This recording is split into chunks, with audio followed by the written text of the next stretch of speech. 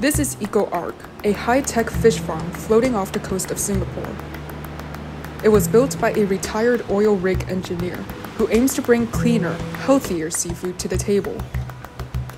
The floating structure aims to outperform traditional fish farms in a bid to help raise the amount of food produced locally in Singapore.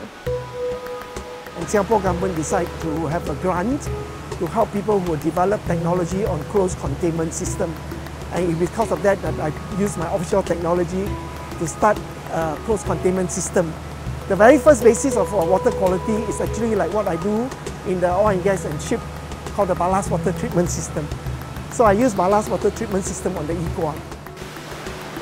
Unlike other fish farms, EcoArk uses no antibiotics, which help protect fish from disease, but can also build antibiotic resistance among humans and affect the environment in the long run. Disease-causing pathogens are killed as the ark filters seawater before it is transferred into fish tanks. With the clean water, the tanks simulate ocean conditions to keep the fish swimming against the current, making them leaner and more nutritious.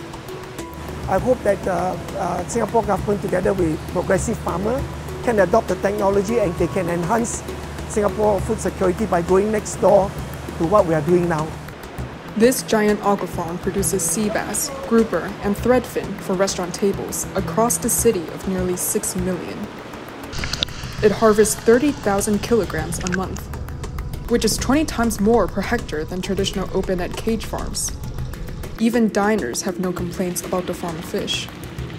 The fish was really delicious. Just eating it, I didn't know that it was farmed. Singapore imports 90% of its food from nearly 180 countries.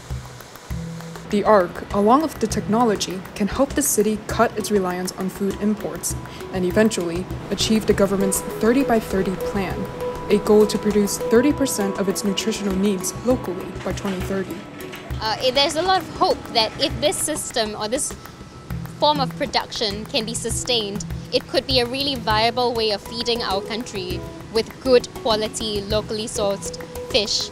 Right now, my understanding is that the economics of local fish production is quite difficult and reliant on local government subsidies. And I think that if local farms are able to move beyond that, that will be a great plus for the country. Singapore has been funding various projects, from rooftop vegetable farms to fish farms, to help raise the city-state's food security.